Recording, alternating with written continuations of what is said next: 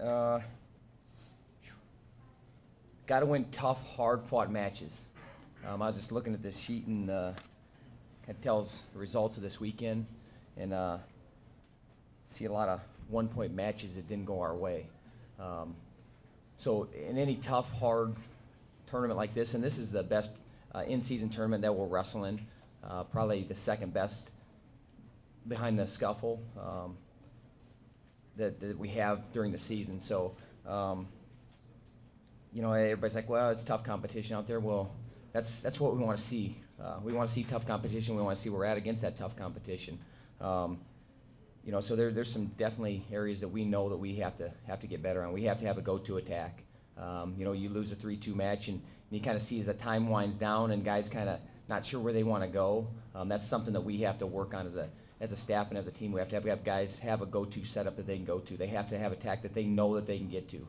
And right now, I think some of our guys are a little bit unsure about that, and we have to be able to change that. And the good thing is we do have time, but you know, I'm more of a guy that let's do it now. You know, we don't need to wait to do it in January, February, or March. We want to do it now. So I can tell you this: we will get back to work. We will make some adjustments, and we'll get this team better. You know, some guys are, you know, well, we got some guys out. It doesn't matter. Whoever you send out there, you have expectations of how they're going to compete. And I thought the guys competed hard. You know, we have some guys that probably aren't our regulars right now in the lineup. They competed hard, but they still had opportunities to win matches. And kind of what I talked about is, you know, those close, tough, hard-fought matches we have to be able to win if we want to be a good team and we want to make a mark at the national tournament, which our team does. So we'll get our guys healthy. We'll get them ready for the UNI Open and get them ready for the second half of the season. So individually, you know, we only had 3 guys place. We had 3 guys that were seeded coming in. Those 3 guys placed. You know, the other thing is when you come into a tournament like this, you want to beat guys that you're not supposed to beat. And we didn't beat a whole lot of guys that maybe we weren't supposed to beat. So, you know, that's another thing that as a team we'll continue to work on and get better at. You know, we had a lot of guys competing this weekend, not only out in Las Vegas, but up in Buena Vista. I think we had 4 champs. Guys won a lot of matches. We had a lot of our high school guys, our recruits, wrestled this weekend too, and had some big wins. So a lot of wrestling for UNI went on this weekend. A lot of good results, a lot of results that we want to change. So we'll get back to work and do that. So any questions? What are you looking at this weekend at the Open? As far as? What, just can you give us any preview teams involved? Or? I know Michigan State's bringing their team. As far as that, I'm not sure who else is bringing D1 teams. I know that there'll be a lot of backups, usually from and redshirt guys from the surrounding schools. You know, it's been a good tournament. There's been 250, 300. It's usually a good tournament. I can tell you this: we probably won't wrestle everybody. We have to make sure that we get guys healthy and keep them healthy for the season, and that's more important. I'm not a guy. I tell you what, I'm the last guy that will bow guys out of tournaments. I'm not a guy who likes to default guys out of tournaments, but you have to be smart and have a bigger picture, you know, as a coach. So having the bigger picture is a smart thing to do. Did I want Dylan Peters to wrestle the rest of that tournament? Yes, I did, but we're getting him ready for March. And that's what's most important right now, is getting him ready for that. And, you know, as a coach, sometimes you have to keep a guy in check too. Because, you know what, they're, as a competitor inside of them, they want to go out there, and as a coach, you got to, okay, let's see where you're at, what's going on here. Okay, well, you know what, you're going to sit out the rest of this. So UNI Open will be a good tournament because there's still some weight classes, I think, that are still up in the air. You know, if you look at our lineup right now, there's probably some weight classes you're like, well, who's going to step up here?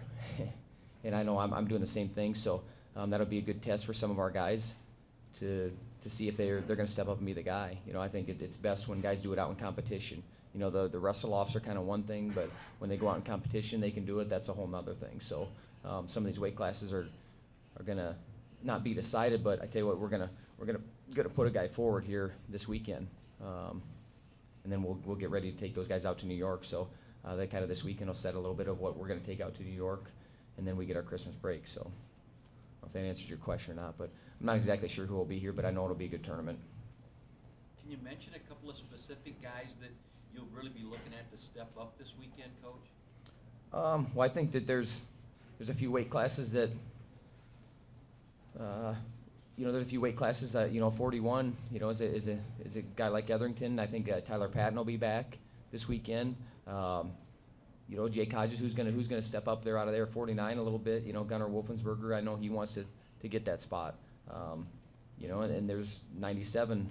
Mento wants to get that spot too, and Crumweedy. So there's still some weight classes that, if you're looking at it, I want to have somebody that goes out and takes it kind of by the throat, like I talked about earlier this season, and guys haven't done that quite yet.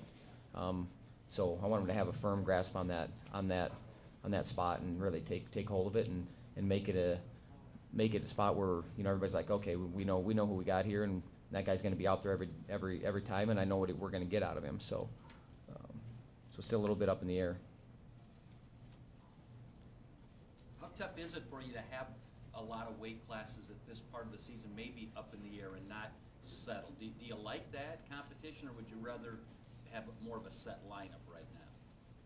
Well, I think I'd rather have it where you get the number 1 or number 2 guy in the country in every weight class. That'd make it a lot easier. But having competition in the room is a good thing, though. Having guys kind of on edge a little bit, and for what I mean by on edge is that, hey, you know what? I'm gonna try to outdo this guy. I'm not gonna. I see kind of this guy working. I'll tell you what. I'm gonna ratchet it up another notch. So then he's got to raise his level. So I think it is good. It's okay that guys don't just okay, the spot's mine, because just having the spot isn't enough either. We want these guys that they're thinking way beyond that, of just not being just the guy in our lineup. They want to be the guy nationally too. So we got to get guys thinking that way. But I don't know. I'm not concerned about that. I'm more concerned that we continue to develop these guys. We get them better, and some of the mistakes that we're making right now, individually as a team, we're not making in January, February, and March. That's more what my concern is, other than who's going to be the guy, because I know that we have capable guys at every weight class, and multiple capable guys at every weight class. Sometimes it's just about getting those guys to believe in their abilities more, and really getting through up here. Because I tell you what, we got the skills in that room. It's just sometimes mentally there's some fear. There's a lot of things there that we're trying to that doubt we're trying to cast out, and we'll continue to work on that, and guys will get better at it. But having open weight classes right now, it's okay. We just got to get a guy to step up, and this weekend's a good opportunity for these guys to step up.